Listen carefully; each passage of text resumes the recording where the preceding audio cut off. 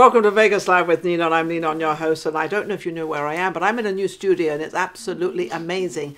It's called Quirky Minds Media. And not only do I do my show here, they've got the green screen, they've got everything here. They also do a podcast and everything. They're just a very well-established company and doing very well, and I'm lucky to be here. In the meantime, Vegas Live with Ninon has not stopped through the pandemic. We keep going and keep going and keep going. And we find all the different people that come in, and some wear masks, some don't wear masks. It's whatever anybody wants to do.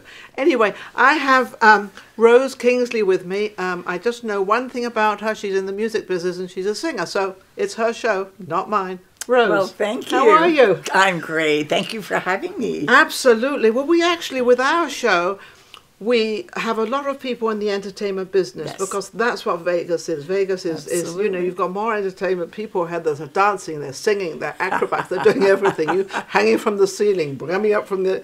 And it's amazing and it's absolutely beautiful. But for the last... What is it? A year? I think almost a year. I think it's a year today because it's March. I think it's March 3rd is the year when the pandemic, and I think everything stopped functioning. It did. And we all went into this: stay home, don't move, wear a mask. Yeah, wear a mask. 6 feet apart. Now you have to wear 2 masks. I don't even want to wear 1 mask. Now we're going to wear 2 masks.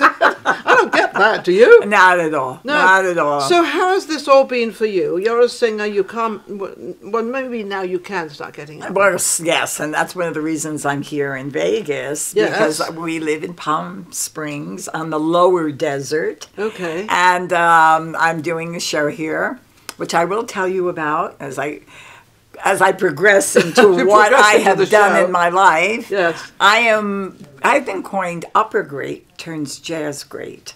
I was with the Metropolitan Opera in New York. Oh my, you're an opera singer. See? A little bit more. See? She's frightening me up. And I have to tell you what? that I did a command performance for His Royal Highness. His Royal Highness. I did. Now, which Royal Highness? Charles. Oh, well, he is. Isn't he HRH? He's not the. Yes, he is a highness, but he is not the king yet. Not yet. Oh, that's true. And his mother, who is the queen, has not dedicated that to him yet, and we're not sure she's going to do that. Absolutely. Because I think she might turn it round to Charles's son, who is William, Prince William, and Kate and Princess Can she Kate. do that? She can do anything she wants. Because I heard that she had to hand it down to her son. I don't know. I'm not so sure. I'm not going to quote on that, but I believe if she wants to, she can. What can we? Oh, he can actually say that he doesn't want it, and she might persuade him into doing that. I don't know, for some reason she doesn't seem to want him to be king. Otherwise, I don't think she would have gone as long as she's gone. Right. I agree. So anyway, I agree. But we could ring her up and find out. Can you give her a call? Absolutely. Where's the phone? No, I don't know. Well, we don't have phones anymore. We have cell phones. So anyway, so I originally started as a ballerina. Oh, how and beautiful. I danced with American Ballet Theatre and the Royal Ballet. In London, that's what it was called, the Royal Ballet. Absolutely, and I'm still a member of the Royal Academy of Dancing. Oh, how wonderful! In London, yes. I then danced with the Metropolitan Opera Ballet Company, and it was then being on stage with the greats, Franco Corelli, Renata Tebaldi, Maria Callas, is when I realized Callas, I was in her master class at Juilliard. Oh my goodness! That's when I said I wanted to sing serious opera. And went to Juilliard and I trained. Did you have a natural voice coming in as sort of, I mean, you had a voice before you went for training, correct? Everybody has a voice. Well, I have to tell you. But it doesn't mean to say my voice works in singing. People don't realize that a voice is like a fingerprint. And you can, everybody's different. Everybody's different. Everybody can be trained to sing. Absolutely. Do you know who else said that? Jack LaRue. Oh. Jack LaRue. He did a lot of movies, but Jack LaRue always said, "If you can talk, you can sing." Oh boy, he's so right. Is he right? Absolutely. See, that's what he said. Because I think when I said I want to be a singer, he said, "Well, you can be a singer." Well, absolutely. Well, you can also tell by someone's speaking voice what category. Now, you would definitely be a mezzo. Oh. Mezzo, they sing those low. Absolutely. Are they all those sexy notes? Carmen. Oh, yes, I can just see me doing that. You could like do it, that. no problem. Okay. So anyway, so I've spent years traveling the world. I've sung with Pavarotti, Placido Domingo. Oh, my goodness. I mean, it's been a wonderful career. I then started my own opera school. I became professor of voice at Cal State, and then I started my own school in San Jose, California, the Opera Institute of California, where I had over 300 students, and today I've got about 10 of them on. In San Jose, you could get 300 students? Oh, absolutely. They came from they came from all over the world. All over the world. And my co-artistic director was Charlie Weaker, who was artistic administrator at the Met. And so that was exciting, very exciting. What type of career is that? Opera singers, you have to, obviously, you can't have late nights, you can't be smoking, you can't be drinking. There's a lot of, I guess the drinking part kind of does come in. A little bit. Well, you could make it like water, I guess. Whatever. But so it must be a very dedicated career. Definitely. You want to take care of those little yes, vocal that's what I was cords, getting to. Those little chords. Those little chords. But even though the chords are there, you really don't sing from there. You sing from here.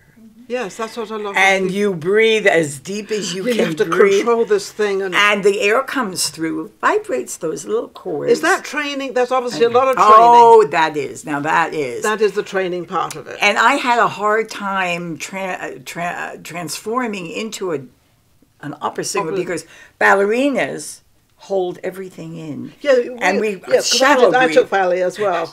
And you don't let them see you breathe. Don't let them see you have a stomach either. Exactly. Now singing is the other way. You've got to let it all out. Oh, absolutely. So it was a challenge.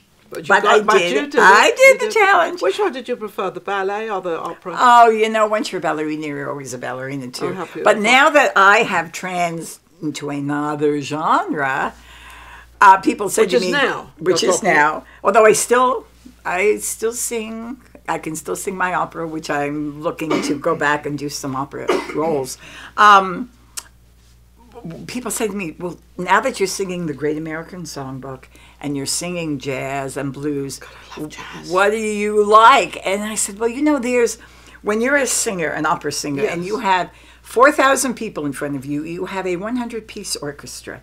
And when the conductor goes there, you better be there. And when he goes here, you better be there. And you can't take a quarter note, make it a half note. No, it has to be a quarter. Precise. It has to be exactly precise, coming in on time, going out on time, without letting it overwrap or over anything. Right. Whereas regular singing, I'm calling it regular singing. I don't know if that's the terminology, but that's my terminology. Right, being a pop singer.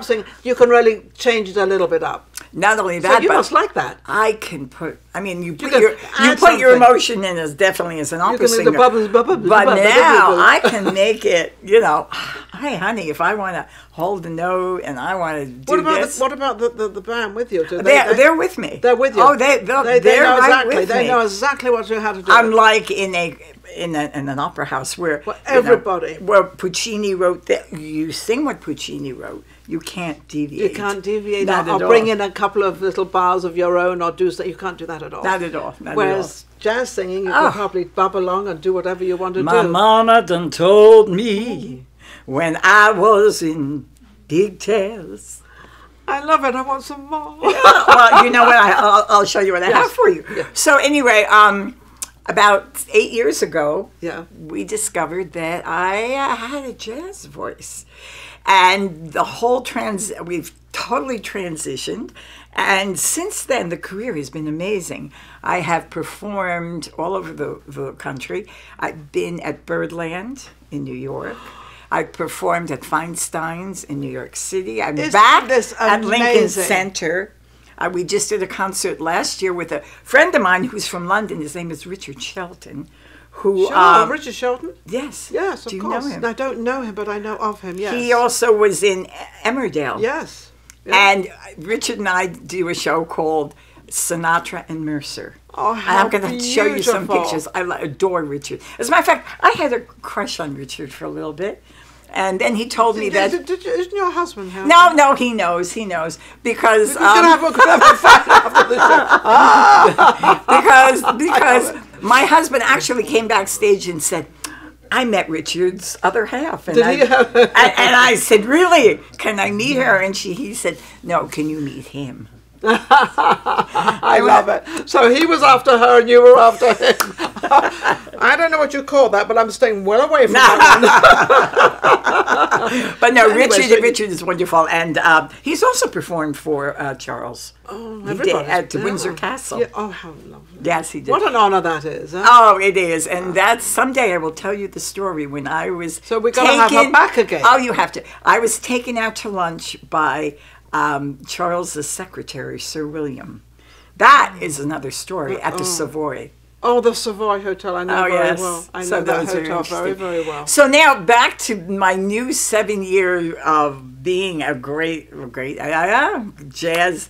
My musical director is the great Johnny Mercer's son-in-law. Johnny Mercer, who wrote Autumn Leaves. Yes. One for My Baby. Yeah. Incredible. All that. And we're very close with the Mercer family. And Bobby is 87 years old, and he's coming to play for my show on March 14th here. We have Johnny Mercer's grandson, who actually was at Capitol Records. I'm now with Capitol Records in Hollywood, and we just never stops, does she? Completed this album. Let me see, what is this? This is, look at this. Here we go, look. If you can see that, I'll put that up. But I know that Steve, my producer, he'll put this up for you. But that's amazing. Fabulous. And we have when was that done? We did this at Capitol Records right before the pandemic. So this is very recent. Recent. At Capitol. So let me ask you one question before we go into everything else. You don't really ever lose a voice, do you? It seems like a voice can go on. I'm thinking, obviously, Tony Bennett, because he still sings. He's maybe not what he was when he was, in the 30s or late 20s or whatever, but he still sings. And he's still got... Yes, he does. But he's 80, 90 or something. 95. He's not... 95. And he has... I don't even know I'll still be alive. And he has dementia. Yes, they said that. But he can still sing. But he still sings, and he remembers every lyric and every rhythm. Isn't that amazing? That is amazing. So the singers don't really... So with you coming out again, how long were you not doing this? Singing and performing. Or have you always done I've that? always done that, but my priority was I was teaching 8 hours a day.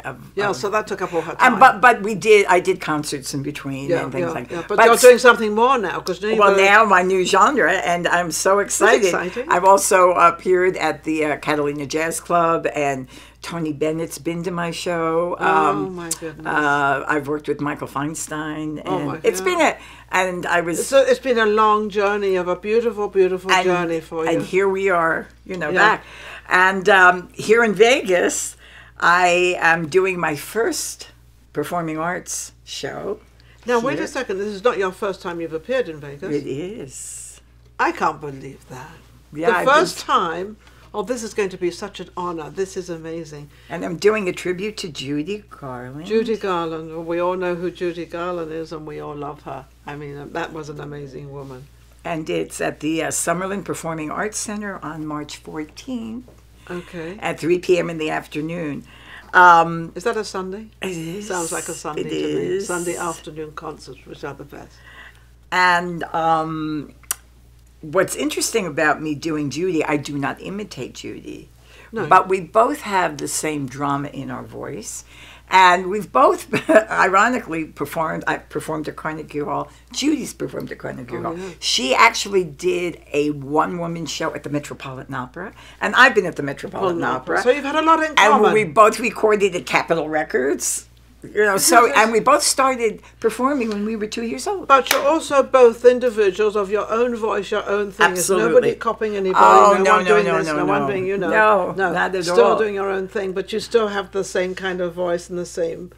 The drama. The drama. The drama. So that means you're very active on stage. Yeah. You're moving. Yeah. I'm an actress. Moving around a little bit there. I'm an actress, Yeah.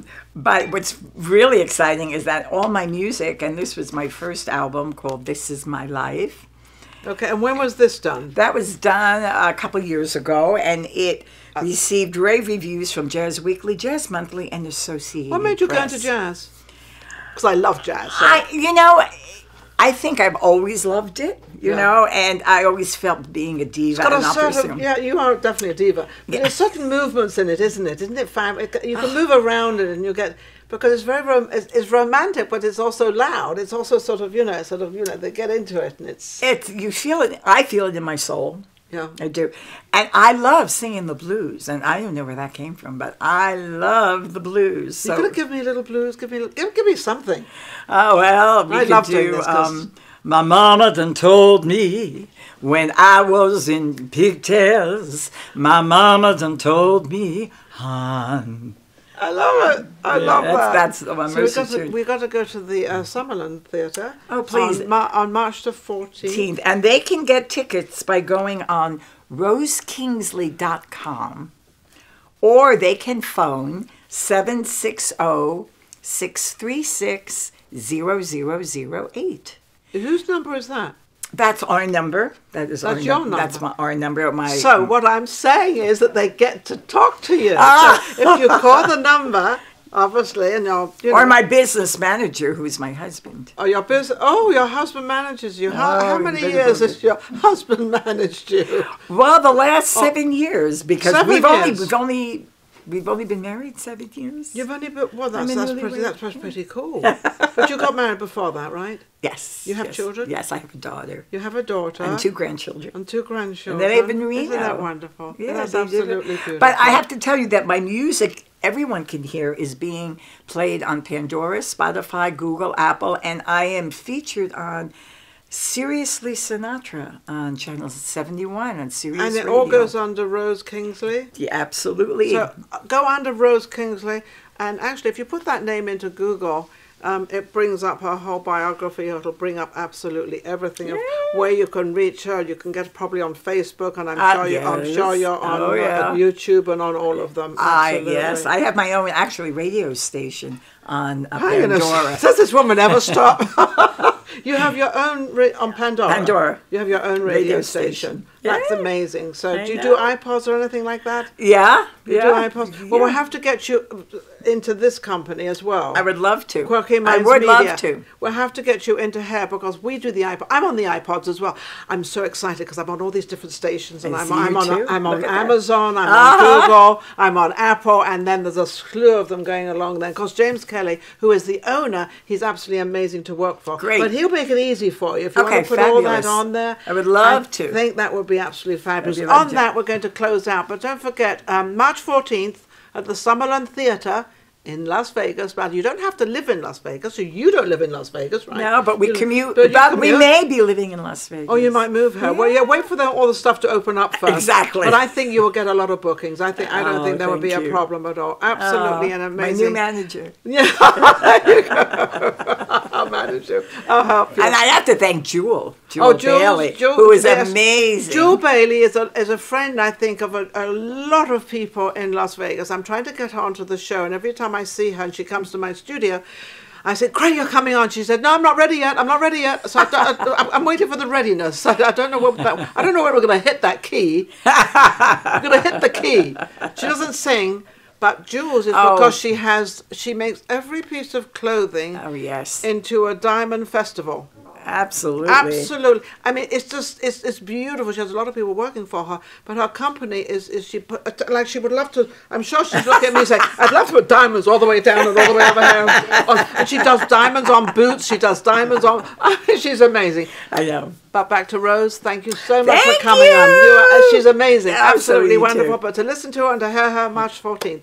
Take care. We'll be right back with our next guest. If you enjoyed the last show we just did and all the other shows, don't forget to subscribe. Vegas Live with Ninon on YouTube. We've got plenty more coming up and our guests are amazing. So don't forget to subscribe. We'll be right back. Vegas Live with Ninon.